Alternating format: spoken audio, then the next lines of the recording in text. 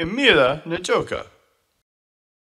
Welcome to Damn Weird. And in this, I'm going to attempt to organize my collective thoughts on various unusual events and things and people that have occurred and things I've studied. Just a way to organize them here onto YouTube for me. Now we're going to start with some of the easier things, simply because we need kind of a foundation for our studies, for something to look at.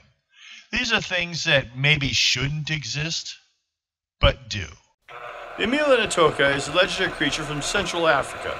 Its name means killer of elephants. The description of Emela Ntouka would be the size of an African forest elephant at about 10.5 feet by about 13,200 pounds. It would have a brown color coat or skin, and it supposedly has a single horn with a long tail. Also, it would show similarities with a rhinoceros. For its heavy body, the Emela Ntouka possibly needs strong muscular legs. It would feed on the malombo plant. Keeping its massive body above ground level supposedly requires 4 short stump-like legs. It is described as having no frills or ridges along the neck. The animal is alleged to be semi-aquatic and feed on the malombo and other leafy plants. The Emela Ntouka is claimed to utter a vocalization described as a snout, rumble, or growl. The structure of the horn is debated among writers on this subject. The debate runs thus: if the horn is ivory, then it would be a tusk and not a horn at all. Some rhinoceros do have tusks, especially the Asiatic one-horned kinds, but these are not known to inhabit Africa. If the horn is made of bone, then the creature is a reptile, as horns could be made of keratin, as are the horns of African rhinos. However, without a specimen to examine, any attempt to classify the Emela Ntouka by this method can only be speculative. Emela Ntouka seems to resemble ceratopsian, a type of dinosaur with horns like the Stegosaurus and the famous Triceratops. According to Dr. Roy Mackal, who's searching the Congo with the Mokele-mbembe, collected accounts of these Emela Ntouka, cryptozoologist Loren Coleman, however, believed it is an aquatic rhinoceros rather than a ceratopsian. Emela Ntouka is slightly larger than an elephant, which it reportedly hunts.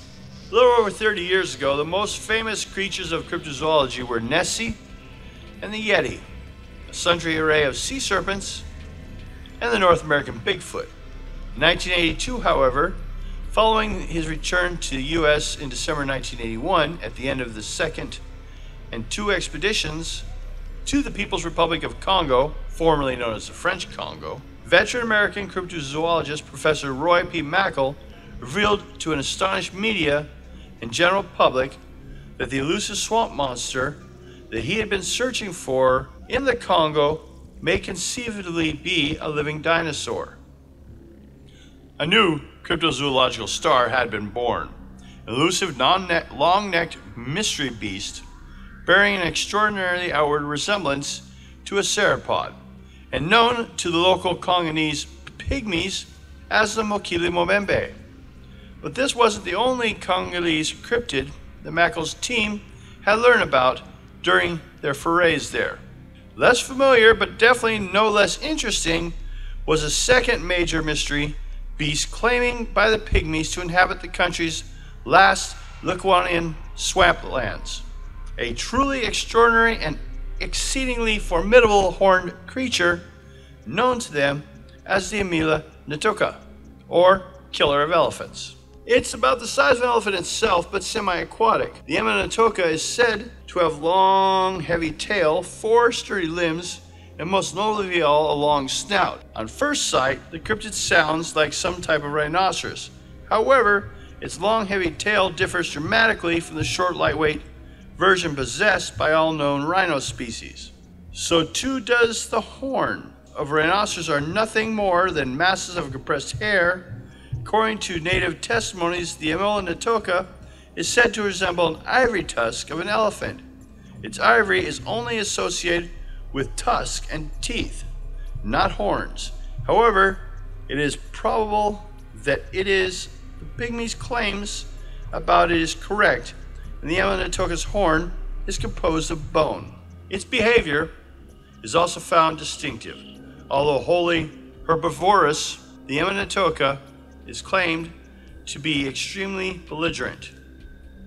So much so that it even sometimes as mighty as an elephant or buffalo enters the lake in which one of these creatures is residing, the latter will not hesitate to attack the intruder, stabbing and disembowelling its helpless victim with its formidable snout. Following his own investigation of this extraordinary beast, Mako proposed, albeit cautiously, it may actually be a surviving ceratosaur or horned dinosaur, i.e., belonging to the group of huge herbivore dinosaurs that included such prehistoric standards as the Triceratops and Steroptosaurus. Many Cerapsians possess more than one horn, but at least one famous example, Centrosaurus, formerly the monoclonius, bore only a single horn at the end of its nose, and reconstructions of the Centosaurus certainly recall descriptions of the Emela Ntouka.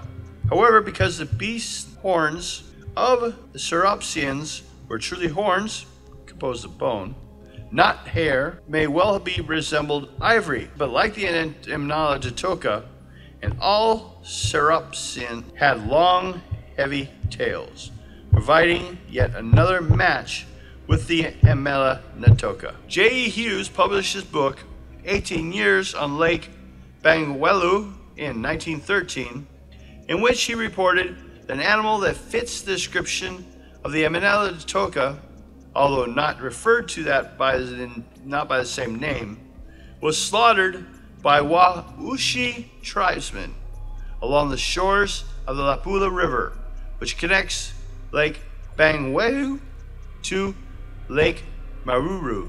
Emela Ntouka was mentioned by name for the first time in 1954 in his article in the journal Mammalia, authored by former Lackawanna game inspector Lucien Blackow. He stated that Emela Ntouka was larger than a buffalo and dwelled throughout the Lackawanna.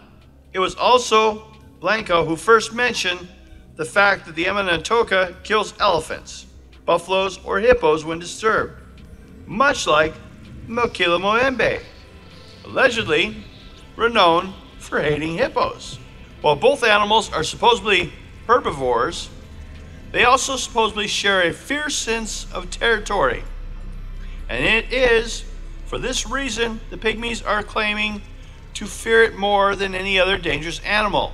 In about 1930, an Emela Ntouka was supposedly killed near Dongo. Later evidence was contributed to Dr. Roy P. Mackall, who led 2 expeditions into the Congo in 1981, gathered details on various other cryptids. 1987 saw the publication of Mackall's book, A Living Dinosaur, whereas he summarized the expedition. A planned season 2 episode of the New Zealand documentary World Mysteries included an interview with a man who claimed to have encountered a dead Emela Ntouka. He claimed it still possessed the animal's horn, which he removed from the body, and the episode was filmed but never aired. The mysteries of film production. Why put so much together but release nothing? It happens usually though, release right problems and all. With the current found footage craze, it could be ideal for that. We can only hope. As well as find out about the guy's horn. Test and sample it, or maybe they did, and the results may not have been what they wanted, so they canceled the project. While in process, adding to the very mythology.